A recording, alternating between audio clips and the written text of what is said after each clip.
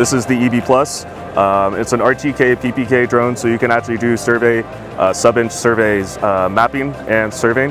It's easily portable, so wings come off, and besides that, you have a modular payload, and it flies up to an hour at this point. One of the things about it, is we have a new camera that was released last year. This is called the SenseFly Soda, and in this configuration, it's a good area mapping. The key parts of this camera are that it's a 20 megapixel 1-inch sensor, dust and shock proof, so you can drop it and things like that. It's not going to break on you. The newer release of this, which is actually the corridor integration kit. And so what the difference on the corridor integration kit really is if you look at these kits from one to the other, it actually changed the direction of the camera. So it's in a more vertical position. That's a really key feature, because what that allows you to do is have a lot more overlap on your forward and backwards.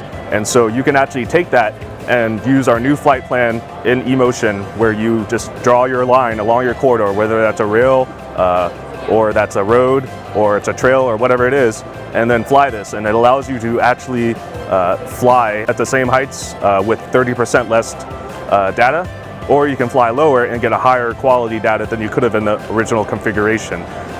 So really opening up a lot of that corridor work that used to be a little harder to manage and do into a more seamless and easy to use workflow using the same camera and the same advantages that you had on that. So Drone-to-Map is actually one of the ideal solutions for the eBee Plus platform. You can take your images straight off. You go fly your mission, you pop the SD card out, put it into your computer, and then you can take those images straight into Drone-to-Map and process your data. What that gives you at the end of the day, it actually gives you, an orthomosaic, so you have your imagery on demand. It also gives you a surface model, so you can create your DEMs, you can create contours, you can create all those other components.